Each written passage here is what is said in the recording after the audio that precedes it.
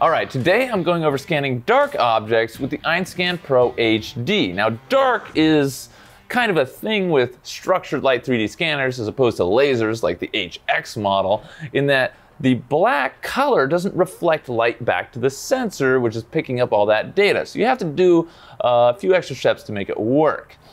In this case, we're actually going to use the AESUB spray, which is basically spray paint that just dissipates into the air after about 1 to 4 hours and leaves absolutely no residue. Very, very good stuff. It's available in our store now if you need it. Now, so in the last episode, we scanned both of these objects. This one worked great. This one did not come at all. So be sure to go check out that video for the basics. Today, we're just gonna do this pipe cutting jig. So we're gonna go into the software. By the way, we're running an i7-770HQ at 2.8 with 8 gigs of RAM. You should have 16, just works better, but as you'll see, we're not gonna have any lag here. And a GTX 1050 Ti, which is not as necessary as a fast CPU, which does all the processing of the data, and then the RAM just allows you to scan more data.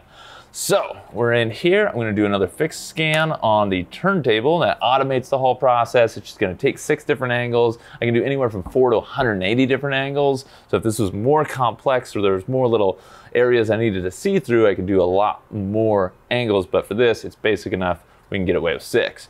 I'm going to go to new project group. I'm going to call this pipe cut jig. And we're going to do a non-texture scan. Texture scan is when you have the color pack and you can scan in full color. Today we're just doing geometry. Global markers we'll talk about later, so make sure you're subscribed when we go over that. Very, very cool feature.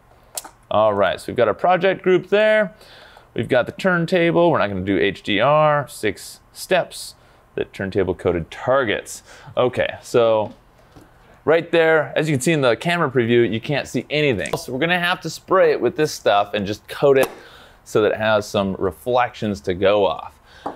Now, one of the easy ways to do this is grab a piece of wire like this, and I'm just gonna take this part and I'm just gonna hang it off this wire real quick. I'm gonna go double right there. And then I'm just gonna do the top on this run before doing the bottom, getting the full thing. Make sure to get all the little crevices. All right.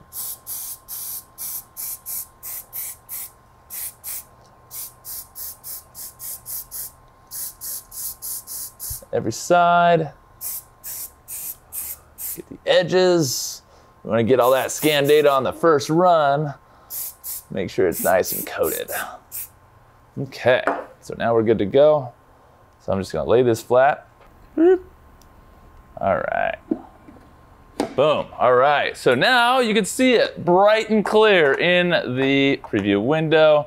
We should be good with the turntable coded targets, but because this object is bigger, it's covering more of them up. So it might not work on the first run, and I'll grab the solution to that when it doesn't work.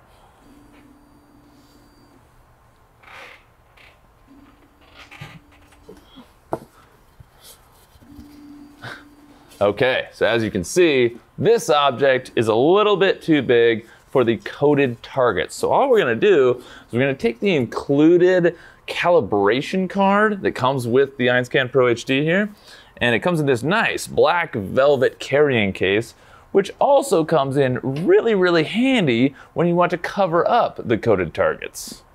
So I'm just gonna fold this in half, and that makes a great little platform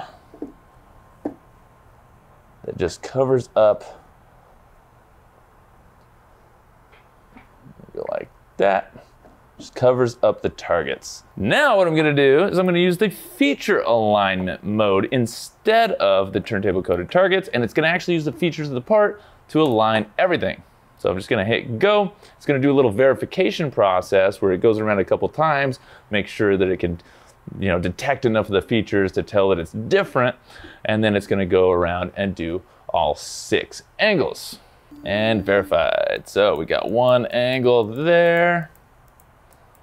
We'll get rid of this data super easy as soon as it's done scanning without having to go into CAD or anything like that.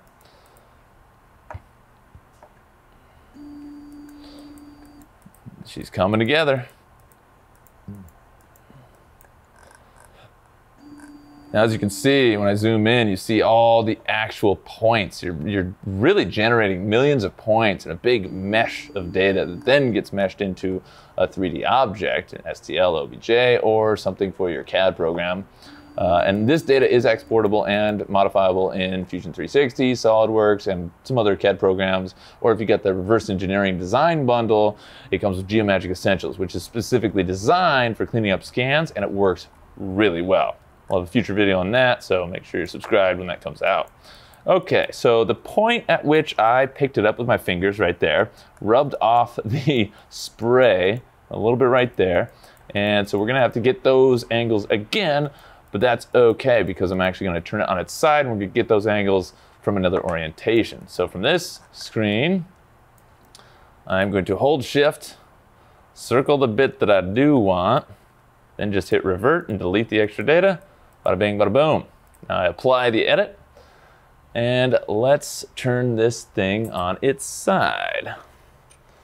Okay, so I'm just gonna, without rubbing off too much more of it, I'm just gonna put it like that. Now I'm gonna hold it back up again, because I gotta spray the bottom. Okay, so I'm gonna spray the bottom and these two areas where I hit it, or where my fingers took off the spray, and then the whole bottom. Okay, so now we've got a coated part. I'm just gonna set it right down here like that. Looks like I should have enough inside the holes. Actually, I'm gonna do a little bit more inside that hole right there, just to make sure we get full scan data. All right. Now I'm going to set this down. This part was also printed on the Ascentium HSE. Probably HTNCF is probably printed around 400 millimeters per second. If that sounds crazy to you, that's because it is. They're using all kinds of industrial machinery and linear motors in their machines. Anyway, check out our videos on that really cool machine. So now I've got this. All I'm going to do, go back, got my project groups, scan setting, everything looks good. Hit go one more time. Now, if you were doing like 120 angles, or if you were working on a much slower computer, then this would be a great time to go grab a coffee, a lunch, something like that. Okay, our verify failed, but that's okay. I'm just going to raise this up a little bit since I used it in a different scan, and then I'm just gonna point this crosshair down a little bit, get it more centered, and we're gonna hit go again. So it should verify it just fine this time. Oh, the verify failed again. So that tells me it needs a different angle to start on to verify. So I'm just gonna turn it around like that. And I'm gonna hit go. It's that big flat surface. Oh, you know what? I need to get a little closer, but we'll see if this works. So what I'm looking at now is my scan isn't capturing the very top of the part, and it's capturing a little more of the turntable than I need. So I could actually get a little closer, maybe a little higher, angle it slightly differently, get more of the part, but it should still work pretty well. All right, that one worked good. As you can see, so that's the part I was talking about where it was cut off, but it should be getting it on these ones now, because that's fully within that area. And we don't need anything really aside from the bottom, because we already got all that on the previous scan. So we're getting all this. That's awesome. I messed up and didn't get the part that I needed. So I'm just gonna trash this data. I'm gonna move my scanner a little bit, and then that is fully in view. All right, we should be good with that. I'm gonna angle it up slightly. Okay, now let's do it one more time. All right, there we go. That's the data I want. Right up there. Should get it on this next one. Okay, so I still didn't get the data that I wanted, so I'm gonna do a different angle. But before I do, I'm gonna select the scan data that I do want, because it never hurts to have extra unless you have not enough RAM. I'm going to revert and delete selected data, and then I'm just going to do a third orientation. I'm going to touch it where we've already gotten all the data we need, and instead of the other angle, I think this angle should work much better. Now it does need to be stable as it's going to be moving around. I'm going to get right in there. I'm actually going to, let's see, how do I prop this thing up? No, it's not stable. You know what? Let's actually look. Let's go in and look at, I'm going to commit this. I'm going to see where I'm missing data, because I might be doing extra work right now that I don't need to be doing. So always just check and find out. Okay, here we go. So literally I got that corner, and all I'm missing now is that little corner right there, which is on the long edge. So if I do this, boom, right there, should be able to get that data. Except I don't need to do all those other scans, and realistically, this is good enough. So instead of making this video go on for another 5 minutes, I'm just gonna go right out and I'm gonna show you how, oh wait, no. We need more bottom data. Okay, so we're missing that corner right there, and we're still missing a little bit of bottom data. So I'm gonna back the scanner up, because I think it was a little bit too close, and then I'm gonna adjust this, and we're gonna hit it one more time. It's got a little bit of spray, because why not? And we're gonna do one more scan. Boom. All right, there's that corner we were missing. Now let's see if it gets the bottom. Okay, there's more of the bottom that we were missing. And did we get the bottom? We got the bottom, look at that. That is a nice, complete part with even more scan data.